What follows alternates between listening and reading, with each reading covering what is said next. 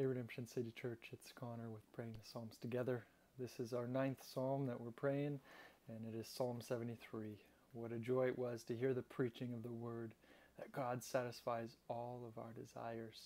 So let's go to Him in Psalm 73 right now. Truly, God is good to Israel, to those who are pure in heart. God, this is who you are.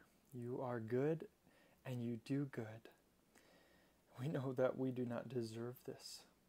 God, as Jesus gave the blessing, blessed are those who are pure in heart, for they shall see God. Only are we pure in heart through Jesus, who is the one and only pure man, pure Savior that died for our sins and rose for our justification and gives us life, gives us this hope. And yet here we are, as the psalmist goes on. But as for me, my feet had almost stumbled, my steps had nearly slipped, for I was envious of the arrogant when I saw the prosperity of the wicked. God, you know our hearts, how we are prone to wander and prone to leave the God we love, how we look at the world and desire the things of the world and the prosperity.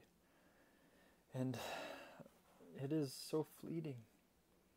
But God, that's where we are. We are fickle. And we need you, God, to draw us out of that, to keep our feet from stumbling and slipping.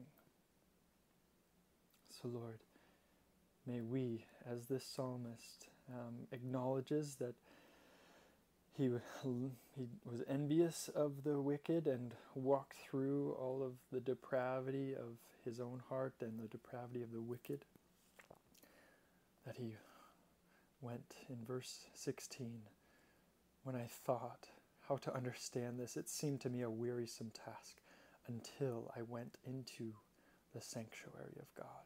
Then I discerned their end. God, only when we are in your presence through your church, your redeemed people, and led into your scriptures by your Spirit, are we able to see that the end of the wicked is destruction, but how we can find hope and life in Christ.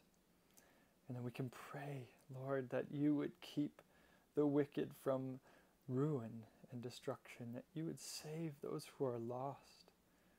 God, ourselves included, we need you to keep us, to hold us fast, to show us Christ, that we would not trespass in your garden, but that we would encounter you and be welcomed into the garden because Christ took on the flaming sword of judgment and now welcomes us at your table. That we, though we have become brutish and ignorant and like a beast toward you, verse 23, nevertheless I am continually with you. You hold my right hand. You guide me with your counsel, and afterward you will receive me to glory. Whom have I in heaven but you? And there is nothing on earth that I desire besides you.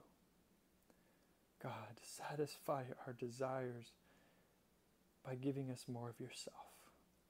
You have given us your Son, so you promise that you who did not spare your own Son, but gave him up for us all, how will you not also with him graciously give us all things?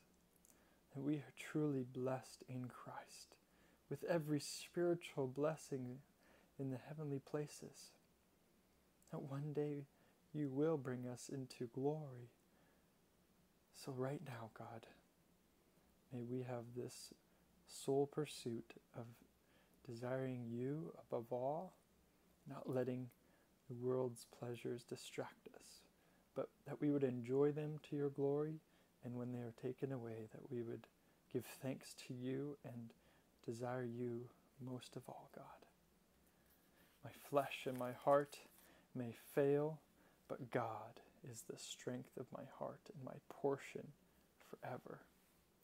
Lord, that is good news, that you are our strength. You are our portion. You will give us exactly what we need, and you will sustain us, Lord.